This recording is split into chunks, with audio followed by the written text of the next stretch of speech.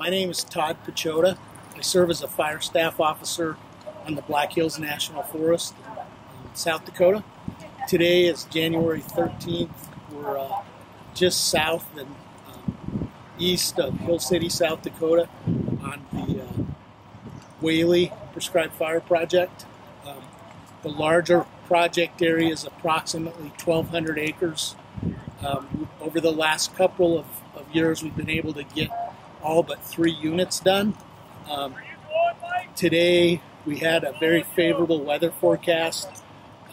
We've had a fairly mild winter, and most of our south slopes and our lower elevations have opened up.